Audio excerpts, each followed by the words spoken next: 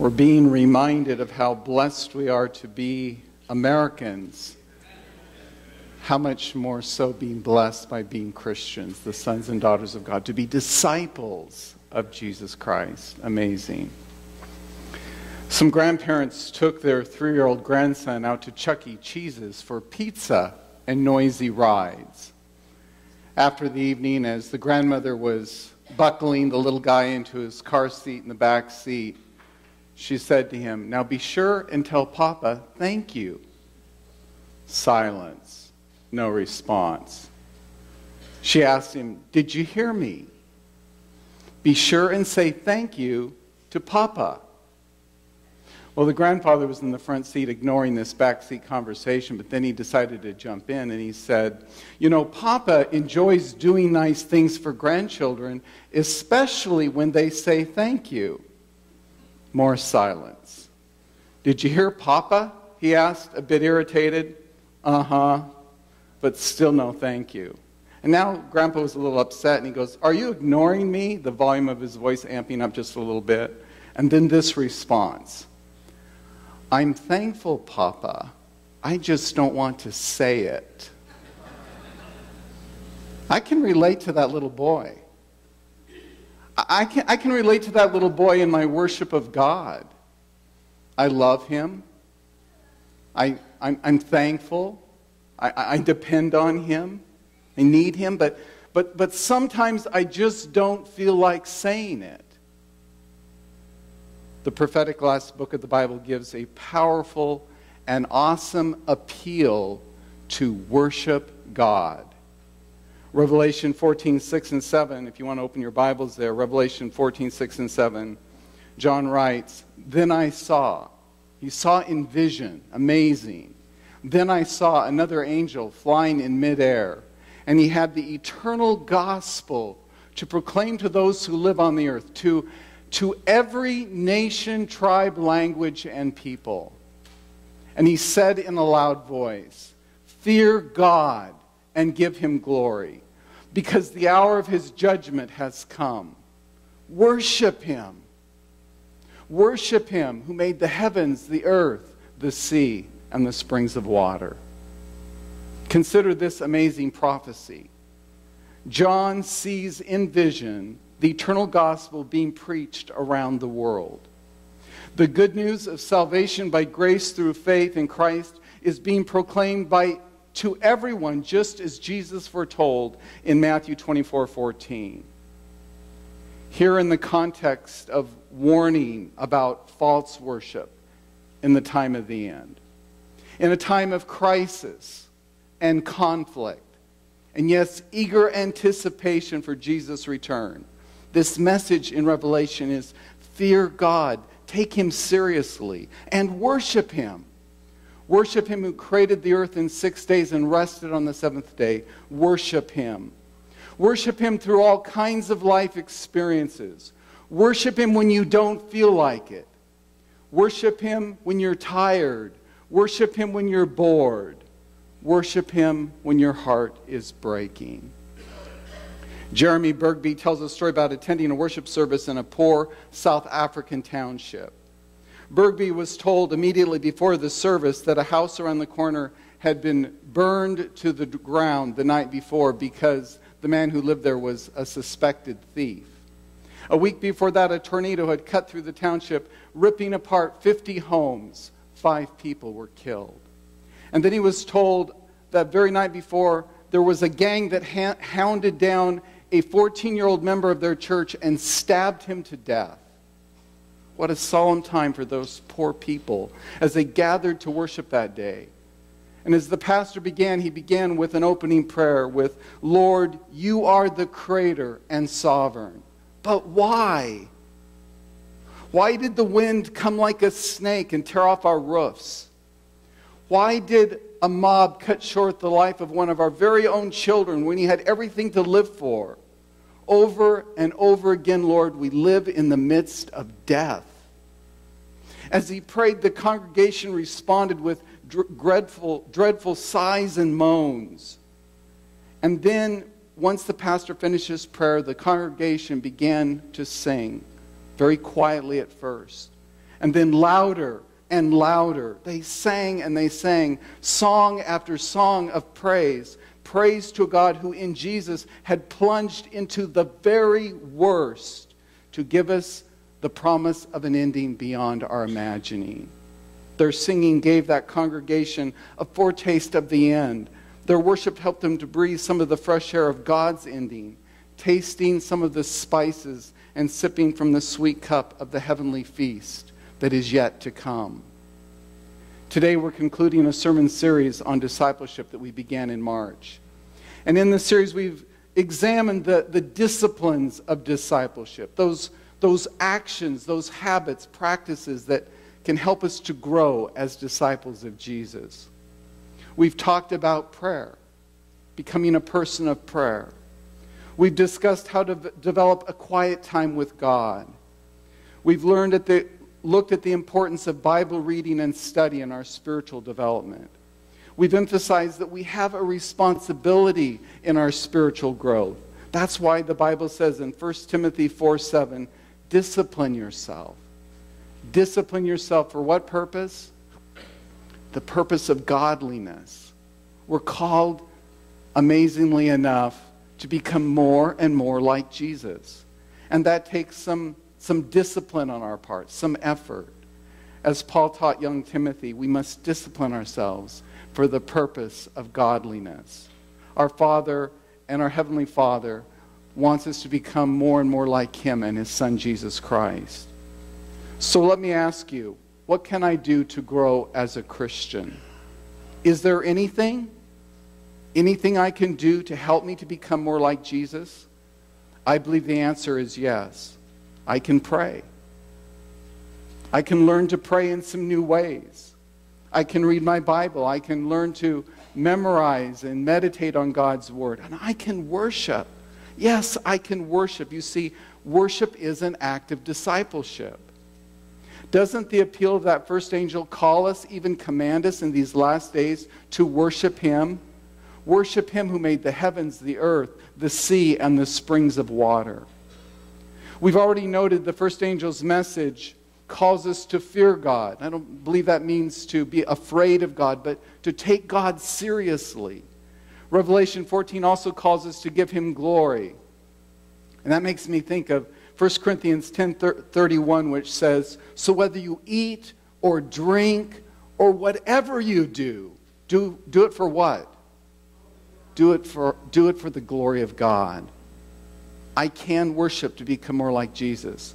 I can worship to give God glory in my relationship with Him. Here's a fact. Godliness without worship is impossible. Godliness without worship is impossible. But here's the danger. Our worship can miss the mark. Consider Jesus' warning in Matthew 15, verse 8 and 9. When He said, these people honor me with their lips, but their hearts are far from me. They worship me in vain. Their teachings are but rules taught by men. The Message Bible uses the vernacular of how we talk today. These people make a big show of saying the right thing, but their heart isn't in it. They act like they're worshiping me, but they don't mean it. They just use me as a cover for teaching for whatever suits their fancy. You see, our worship can miss the mark. We can worship and not have our hearts in it. We all know that to be true. We've all experienced that. Our worship can be a cover-up for just kind of going through the right motions, not having the right focus. Indeed, the appeal of Revelation 14 to worship God is in the context of a time when the world as a whole will think they're worshiping God, but they're actually worshiping the beast, the powers and persons of Antichrist. It's pretty sobering. Sobering indeed. But the Bible doesn't just warn us against false worship. It describes worship that is right and true. So today, won't you join me in considering 4 facets of biblical worship? Number 1, worship is focusing on and responding to God. In John chapter 10, we find the story of Thomas. Thomas was one of those disciples who had witnessed the arrest, torture, and death of Jesus on a cross. Absolutely traumatized by that. Unfortunately, he was not with the other disciples when the resurrected Jesus first appeared. And so he was struggling to accept the truth of this heart-stopping eyewitness testimony. He's alive. He's really alive. Jesus is alive. And he was struggling to embrace that because he hadn't seen with his own eyes, touched with his own hands. And when the risen Jesus does appear to Thomas and the others, he immediately cries out in an act of worship. We can see it in John 20, verse 28, where he says, "My Lord and my God." Can you imagine what it was like to see Jesus alive after witnessing his crucifixion? My Lord and my God. In Revelation 4:8, we're told that the four creatures around the throne of God worship day and night, saying, "Holy, holy, holy is the Lord God Almighty, who was and is to come." And the Bible says that as the four living creatures are worshiping God, the 24 elders fall down before him who sits on the throne and worship him who lives forever and ever.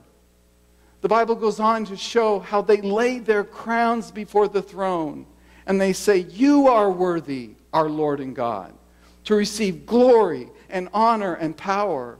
For you created all things, and by your will they were created and have their being." God is at the center of worship. God is at the center of biblical worship. To worship him is to ascribe proper worth to God, to acknowledge his holiness, to magnify his worthiness. He is worthy of all the honor and respect and reverence we can give, and infinitely more. The more we focus on him, the more we focus on God, the more we understand and appreciate how worthy he is. But something else happens in our worship that we don't always talk about. And that is, the closer I come to a holy God in worship, the more I can come to understand and realize my own unholiness. To be exposed to our holy God should bring about a response in me in which I examine my life, I examine my own state of affairs. You see it over and over again in Scripture where God is worshipped, and the worshiper cries out because his or her spiritual condition is exposed. That's what happened to Isaiah. You can see that in Isaiah in chapter 6 of his book, where he cries out, "Woe is me, for I'm undone, because I'm a man of unclean lips, and I dwell in the midst of a people of unclean lips. For my eyes have seen the King, the Lord of hosts." To become aware of the holy presence of God is a life-altering experience. When God is worshipped, people become transparent or more transparent. We're not worshiping if we're not focusing on God and responding to him. We may be in church. We may be in a building, singing songs, reading scripture, listening to a sermon, but without focusing on God and responding to him, we're not worshiping. We may be just going through the motions. We can only be worshiping God by focusing on him and responding to him. Consider another facet of biblical worship. Worship is conducted in spirit and in truth. Profound scripture on the subject of worship is found in the Gospel of John chapter 4. John tells the story of Jesus talking with a Samaritan woman, and the fact that he was talking to a Samaritan was pretty remarkable because unfortunately the Jews had a terrible prejudice against the Samaritans and wanted nothing to do with them. And then the fact that he was talking to a woman, a Samaritan woman, made it even more astonishing. But to this precious woman, precious to Jesus, to this open-hearted woman, Jesus made this profound statement about worship. He declared, "But an hour is coming, and now is, when the true worshipers shall worship the Father in spirit and truth. For such people the Father seeks to be his worshipers." And then he goes on to say in John 4, verse 24, "God is spirit, and those who worship him must worship in spirit and truth." Before you can worship in spirit and truth, you must have within you the one who is the Spirit of truth. And who is that? The Holy Spirit. The Holy Spirit lives in those who have come to Christ in repentance and faith.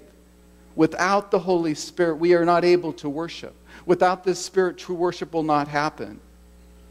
In my own experience, I've been helped again and again by learning to pray for a fresh outpouring of the Holy Spirit from day to day. To worship God in spirit is to worship from the inside out. In order to have this sincere, authentic spirit in worship, we need the Holy Spirit, the infilling of the Holy Spirit. And then when the Scripture talks about worshiping in truth, it's talking about the truth revealed in Scripture. There are just so many attributes of God that are revealed in Scripture. Scripture talks about a God who is loving. Scripture reveals a God who is patient and kind. But Scripture also reveals a God who is strong, a God who is just, a God who will judge the living and the dead, and that one day every knee will bow and every tongue confess that Jesus Christ is Lord. God is described in Scripture as a jealous God. You see that in Exodus 28. He's a jealous God who does not allow worship to be given to just anyone else, certainly not any other God who comes along. As Revelation 14 says, worship Him. Worship Him who made the heavens, the earth, the sea, and the springs of water. Worship God as Creator. Worship God as Savior. Worship Him as Lord. God must be worshiped in spirit and truth for it to be true worship. The Bible reveals God to us so that we can have a clear understanding of who He is and how we should respond. We should not stop worshiping God just because we don't understand Him and His ways fully, because we sure don't. We worship Him as friend and Lord. Someone we can comprehend, begin to comprehend, but never fully. And so we're called to worship God in spirit and in truth. Consider another facet of worship. Worship is expressed both publicly and privately. We are all invited to participate regularly in public worship. We read in Hebrews 10 this admonition: let us hold fast the confession of our hope without wavering, for He who promised is faithful. And then the author of Hebrews goes on to say, and let us consider how to stimulate one another to love and good deeds, not forsaking our own assembling together as is the habit of some, but encouraging one another, and all the more as you see the day drawing near. You might want to underline in your Bible the words in verse 25, assembling together. The NIV says, let's not give up meeting together. That means we as Christians are to gather with other believers for the purpose of worship. Christianity is not an isolationist religion. There are to be no Lone Ranger Christians. But then even the Lone Ranger had Tonto, right? The New Testament describes the church as a body, a building, a family. And each of these terms speaks of a relationship between individual units and that of the whole. We are individually Christian, and collectively we're Christian too. The author of Hebrews even gives us this reason to assemble together, and that is to stimulate one another to love and good deeds. Our getting together is to encourage others believers, and to encourage those who are seeking the Lord. We should always be looking for ways to encourage each other to love as Jesus did. Worshiping together habitually is one of the ways to do that. On the other hand, public worship alone will not satisfy our need to meet and worship God privately. Luke tells us the story of Jesus, the habit of Jesus in Luke 5:16, how Jesus continued His habit of retiring to deserted places and praying. The Bible shows us Jesus faithfully participated in public worship. He also faithfully practiced private worship as well. The Bible commentator Matthew Henry once said, public worship will not excuse us from secret worship. We must worship God publicly with others and in private as well. That was the habit of Jesus, and is an example for it to be a habit for us as well. Which brings us to one more facet of worship. Worship is a discipline to be learned and practiced. Jesus instructed us in Matthew 4:10, worship the Lord your God and serve him only. To worship the Lord throughout our lifetime takes discipline. Without discipline, our worship will just be inconsistent at best. We've read in Hebrews of our need to consistently assemble together so that we can encourage one another, spur one another on toward love and good deeds. Forming such holy habits takes consistency, which takes discipline. But here's a word of caution. Remember, worship is focusing and responding to God. My footprints can lead me to the habit of worship, but my heartbeats must lead me to a love relationship with God. Such love flows from God. It flows as a gift from God. It's not about us and our discipline. It's about him and his gifts of grace. There is no higher goal than to focus on God and to respond to God in love. And the more we worship God, the more we become like him who is love. Ellen White, one of our church pioneers, understood that worship is, in part, a discipline to be learned and practiced. Consider a couple of her statements about worship this morning. Here's one. If you sit in heavenly places with Christ, you cannot refrain from praising God. Begin to educate your tongues to praise him, and train your hearts to make melody to God. And when the evil one begins to settle his gloom about you, sing. Sing praise to God. Like a 3-year-old boy who doesn't want to say thank you to his papa, we can learn to sing. We can learn to say what we think and how we feel about God. We can educate our tongues and train our hearts to worship God with his help, with his spirit and love. Have you ever tried singing when you don't feel like it?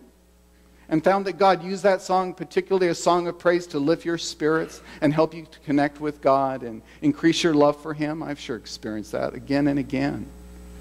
Here's another statement about the discipline of worship. There's too much formality in our religious services. The Lord would have his ministers who preach the word to be energized by his Holy Spirit.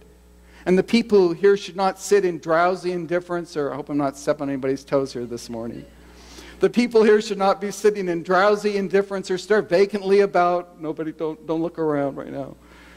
So the people here should not sit in drowsy indifference or stare vacantly about, making no responses to what is said. The impression that is given to the unbeliever is anything but favorable for the religion of Christ. And then this final statement, where the church is walking in the light, where the church is walking in the light of God, the light of the love of God, the light of the gospel and the good news of Jesus. When the church is walking in the light, there will be ever cheerful, hearty responses and words of joyful praise. Seriously, probably most of us, myself included, would honor God and help others if I would learn to be more responsive in worship. We're worshiping who here from Sabbath to Sabbath? We're worshiping God. We're worshiping God from Sabbath to Sabbath. He is King of Kings. He is Lord of Lords. He is our Savior. He is our friend. I need to be energized more by his Holy Spirit. We all do. God is not honored by drowsy indifference in church where there's no responses made to songs and prayers and testimonies in the teaching and preaching of his word. So let me bring this last sentence that's on the screen a little closer to home.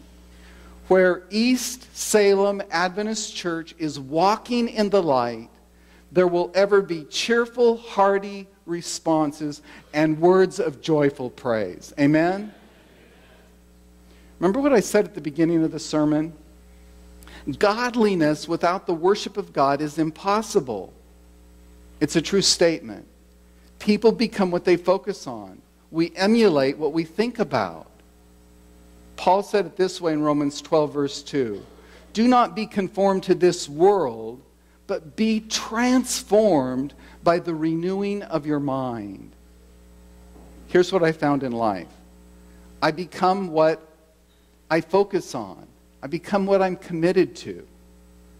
As a child, I committed to following Jesus. And after all these years, I'm still following Jesus as a disciple.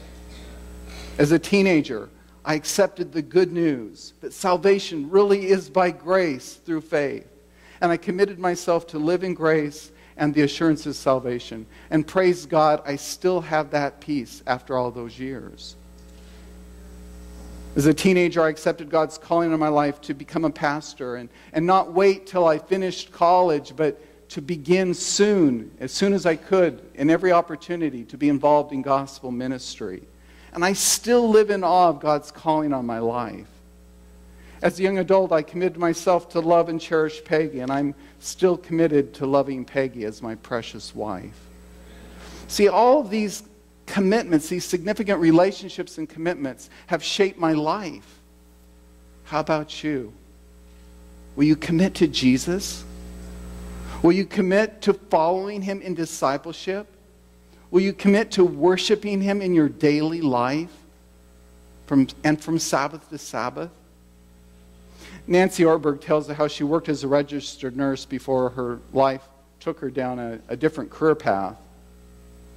And one of her first patients as a nurse was a young girl about 14 years old who had been in a dirt bike accident. She met her down in physical therapy, Nancy did. The girl was in a whirlpool bath, but Nancy had done her homework before they met. And Nancy had learned that as a result of the accident, the girl's leg had been amputated below the knee. Can you imagine what that would be like?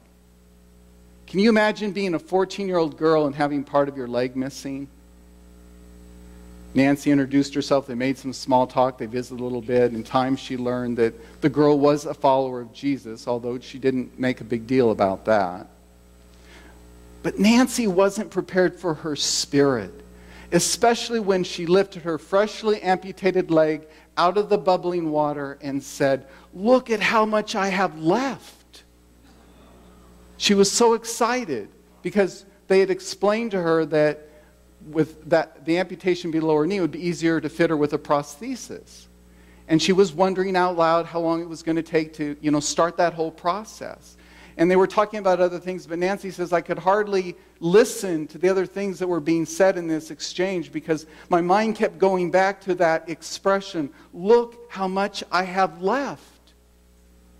Her gratitude seemed genuine. It wasn't denial or a Pollyanna mentality.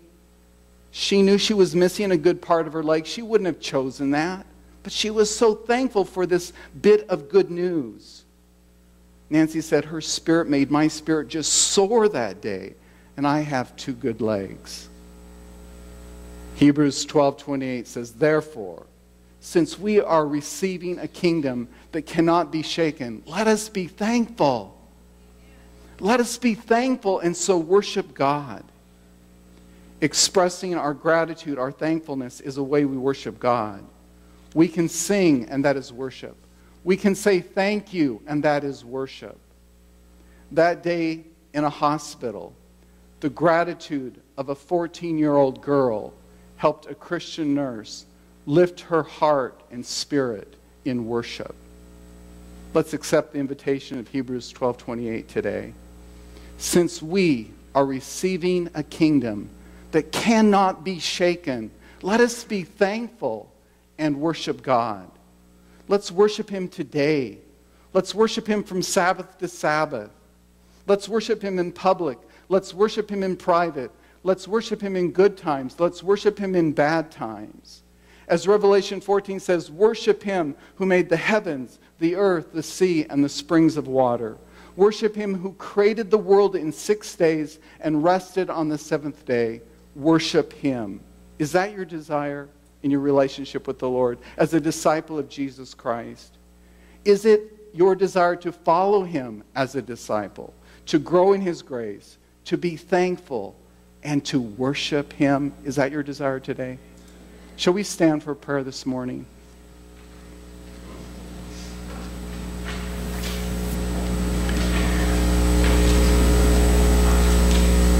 Heavenly Father, we praise you for being our awesome God. We praise you for being our Creator. We praise you for being our Redeemer. We praise you for being our friend. Yes, and we praise you for being Lord. We praise you for Jesus, who's made it possible for us to have a whole new experience, a whole new relationship with you, a whole new life. And Lord, we would just pray that you would, in each of us, in our hearts, in our homes, in our relationships, that you would continue to lead us back to you. You would continue to show us what it means to be a disciple, a follower of Jesus. That you would help us to put into practice those things that will help us to grow in the grace and knowledge of our Lord and Savior Jesus Christ, and to worship. In his name we pray. Amen.